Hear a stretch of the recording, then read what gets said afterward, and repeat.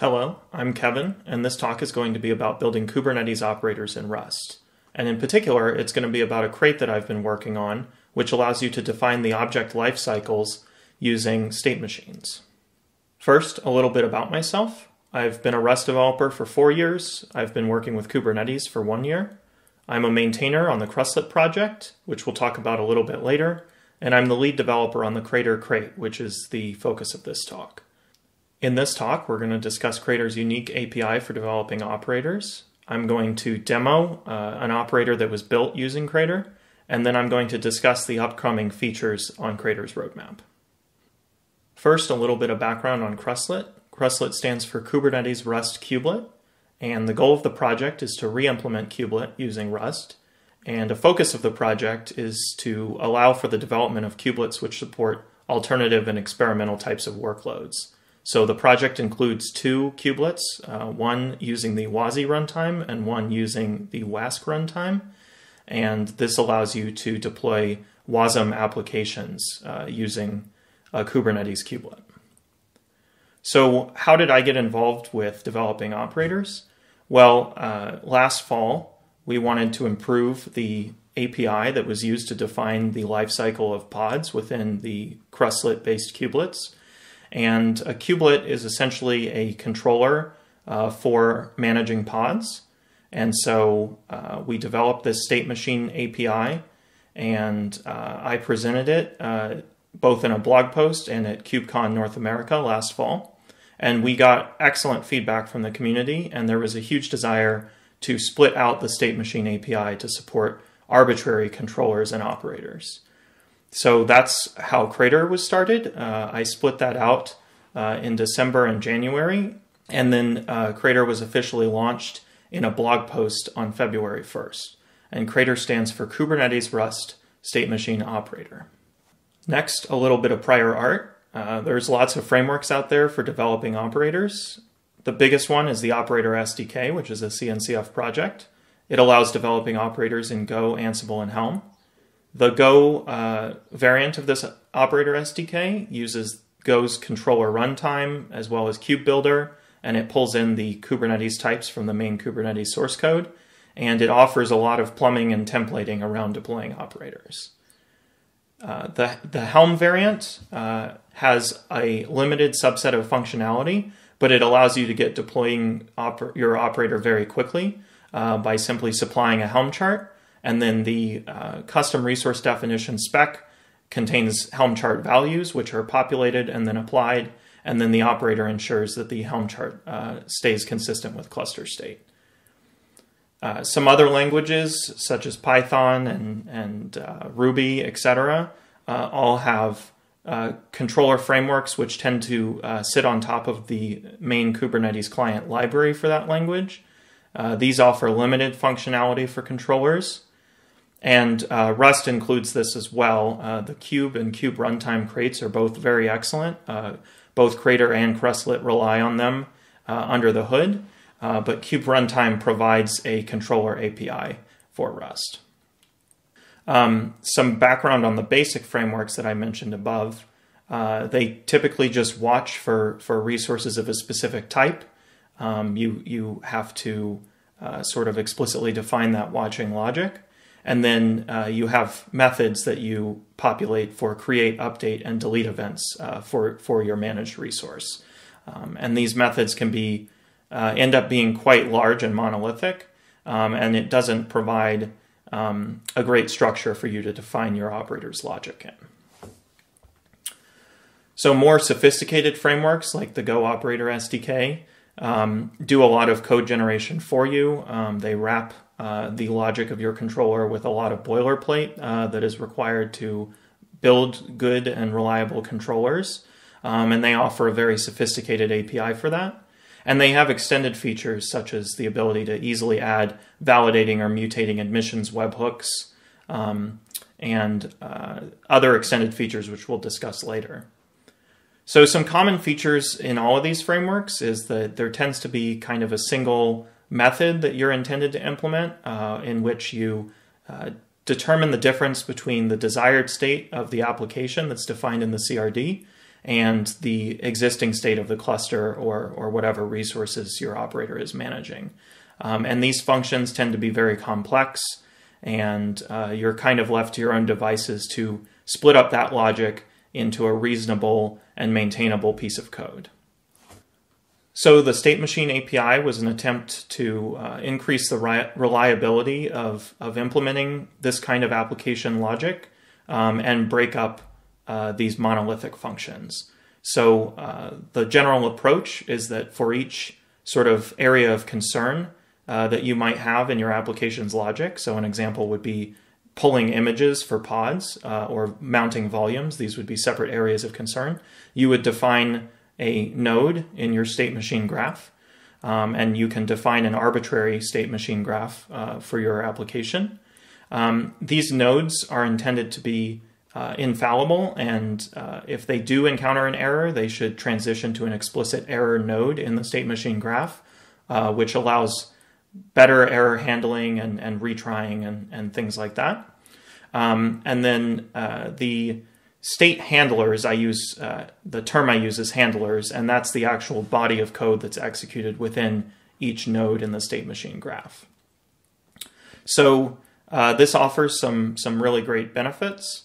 The first is that the Rust compiler can enforce a lot of nice safety guarantees on the behavior of your operator. So you can ensure that the state of your object only ever transitions between states that you've considered, and it only transitions to well-defined states. And by using infallible state handlers, we're able to sort of avoid just completely dropping the management of objects and better encode the retry logic that you may want to use with your application. And then some other things that you get out of the box. Krator is able to automatically update the Kubernetes API to reflect the state that you're currently in. It provides the latest version of the object at all times to your state handler. And finally, in Krustlet, we're able to supply a number of common states that you may wish to implement if you're implementing a kubelet specifically. So digging a little bit deeper into the Krator API, there's really four major traits that you need to be aware of. The operator trait, you're intended to implement a type which implements operator, and this is created as a singleton. And this has some associated types on it, namely manifest, initial state, and deleted state. And we'll discuss the roles of these types a little bit later in the demo. Next is the state trait. This is to be implemented for each state in your state machine graph, so you'll implement this a number of times. And this has methods for defining the status that should be reported to the Kubernetes API when entering this state. And then, of course, the state handler is the next function, which returns a indication of which state should be transitioned to or whether the state machine should exit. The remaining two traits are used to define types that will be provided to your state machine, your state handler. So there's object status, that defines the schema of the status that's reported to the Kubernetes API. And then there's object state, which defines the state that is kept, the data that's kept associated with a single state machine or a single object. And then there's an associated type shared state, which represents the data that is shared across all state machines or all objects that your operator is managing. And next, I'd like to walk through a sort of canonical demo that I developed for the original Krator blog post and utilizes a lot of the features of Krator's API. So if you'd like to try this demo at home, all of the code is located in the examples directory within the Krator subcrate within the main Krustlet repository. So if I go into this examples directory, you can see moose.rs, that's the implementation of the operator, and then assets has a number of useful scripts and manifests for playing around with the operator. So just quickly going through the code for moose.rs, I use the kubecrates custom resource derive macro to specify the type for my custom resource. And this is great because I just have to specify the contents of the spec field and it derives the rest of the type. But one thing that I'd like to call out is that Krator requires that the status field is used. That's optional on custom resources, but it's required by Krator. So I name a status type that I've defined below. This status type gets the first trait implementation from Krator. There's a method for creating a failed status in the event that Krator has an issue within its own runtime and needs to report that the object failed to Kubernetes. And then there's also a method where you should take any information that's captured in your status and produce a JSON patch that will be sent to the Kubernetes API. Next, there's Moose state. Now, this is the data that is shared amongst state handlers for a specific object state machine. So it is not shared between objects of a given resource type. There's a trait implementation for this object, which specifies the custom resource type that we defined above, the status type for that resource, and then there is a type for sharing state between objects, which is defined below. And then finally, there's an async drop handler if you need to run asynchronous code when the object is deregistered. Looking at the first state implementation, this is the registration state where a moose is first created. You have to implement the state trait for each of your states, and here there's a method called status, which simply produces the status type that we defined above for that given state. This is called when the state is entered, and should report the status to the API, Kubernetes API for this state. The other method here is the next method. I also refer to this as the state handler, and this is the body of code that's executed for a given state. It has access to an arc RW lock to any shared state. It has access to the state for this specific object, which it has a mutable reference to because that is owned by this object. And then it has access to this manifest type. And this manifest type implements stream, so you can watch for changes to the object.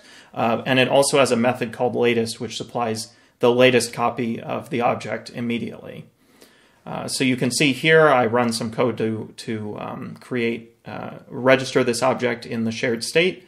And then I call transition next and tell Krator which state I'd like to transition to.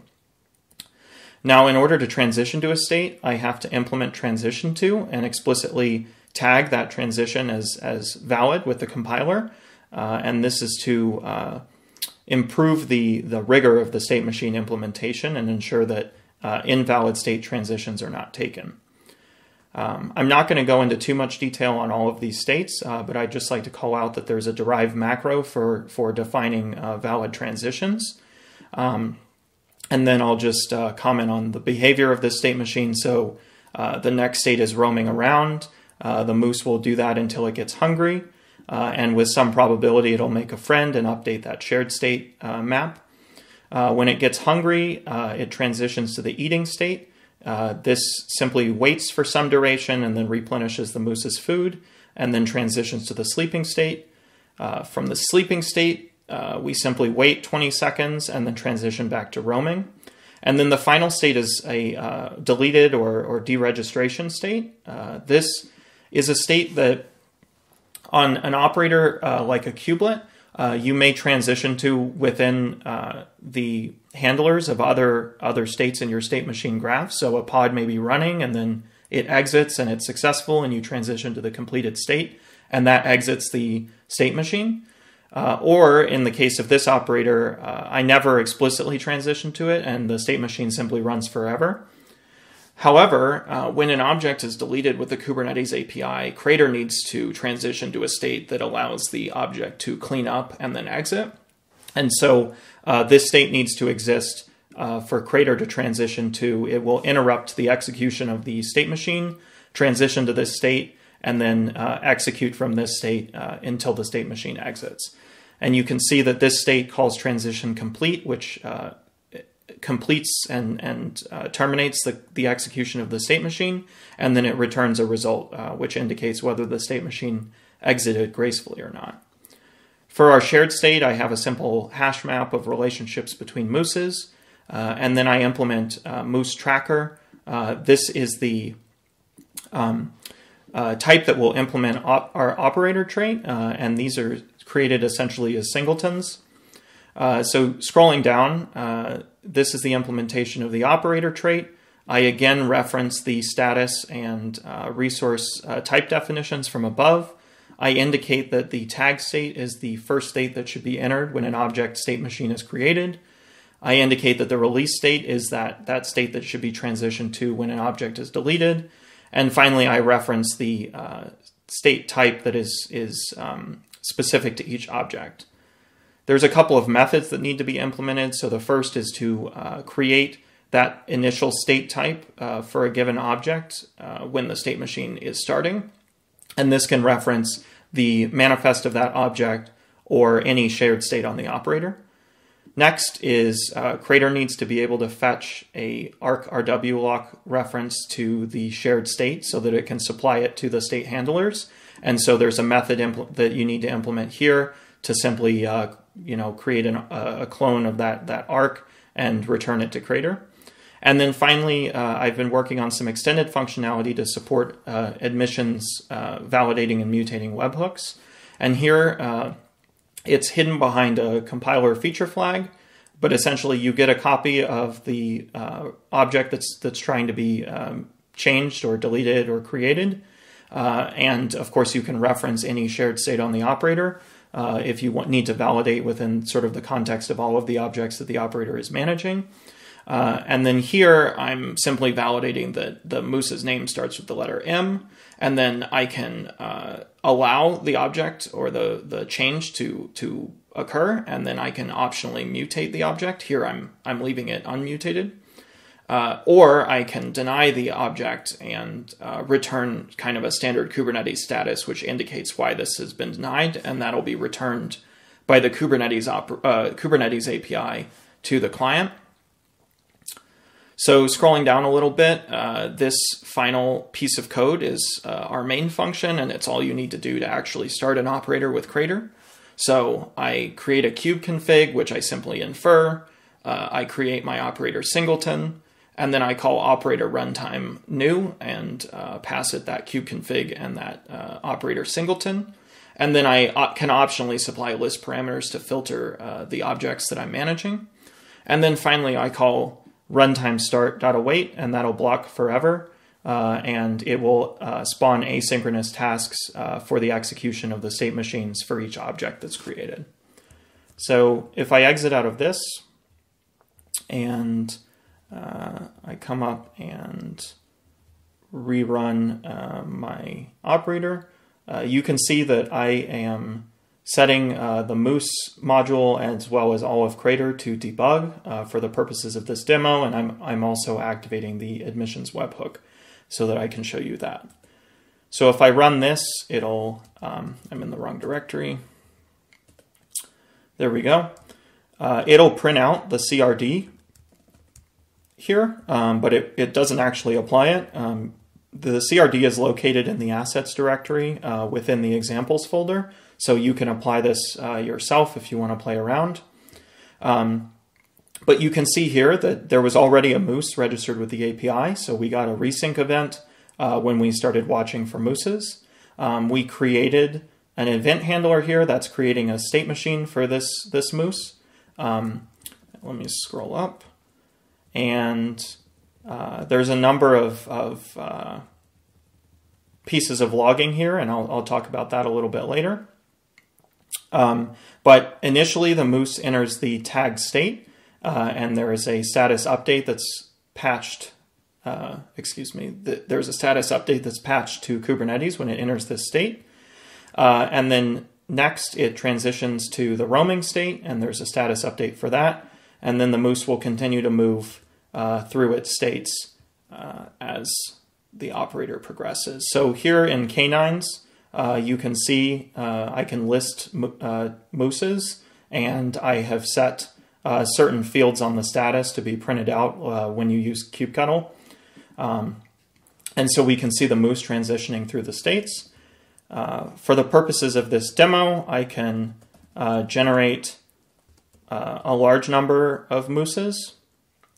So here I generate 25 new mooses, and the amount of time that the moose spends in the roaming state is determined by its body weight. That determines how long it takes to get hungry, and the body weight is sampled from a normal distribution, so the mooses should go through the state machine at different rates, which makes it a little bit more interesting. And then finally, I can demonstrate the webhook capability. So I have a moose here named George, which is an invalid name according to my rule. And so I can apply this manifest, and you can see in the log that the request was denied. That went by quickly. But you can also see that the response returned to the client is that this is a invalid moose name.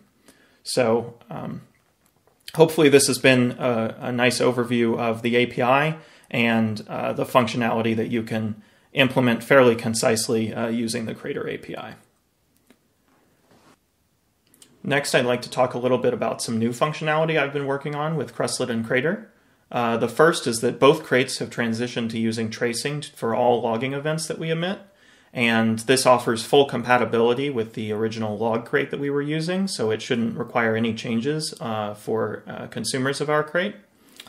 Additionally, I've been working on some extended functionality for Krator. So wherever log events were emitted, where we were populating strings with the value of variables, those have been pulled out into structured fields, which should allow you to dissect the log output of Krator using a tool like JQ for JSON parsing. And then I've added several key spans to the tracing instrumentation in Krator, namely whenever an admission webhook request is processed, whenever a single state node is executed for an object, and then whenever an update is received from the Kubernetes API and is processed. And if you'd like to read a little bit more about tracing, Luca Palmieri has an excellent blog post / book on deploying Rust in cloud-native environments, and has an entire section on tracing that's really excellent. Finally, I'd like to talk about Krator's roadmap a little bit. So in the near term, I'd like to expand the ability to easily subscribe to watching different types of Kubernetes resources, and I have an RFC out on GitHub for the API proposal there. In addition to that, I'd like to think a little bit about how the state machine API can be improved to sort of identify where cluster state may be deviating from desired state, and how to trigger reconciliation within the context of a state machine. Finally, I'd like to expand the templating and sort of boilerplate generation surrounding creating and deploying operators. This is something that's offered by the Go SDK, and I think there's a lot of room for improvement here with Krator. And then I'd like to look at the operator SDK's capabilities roadmap for ways that I can offer very simple APIs to implement some of the more advanced features such as auto-scaling and abnormal state detection. So thank you for coming to my talk. I hope this has been very interesting, and I hope you'll check out Krator. If you'd like to get in contact with me or the Krustlet project, you can find us on Twitter, GitHub.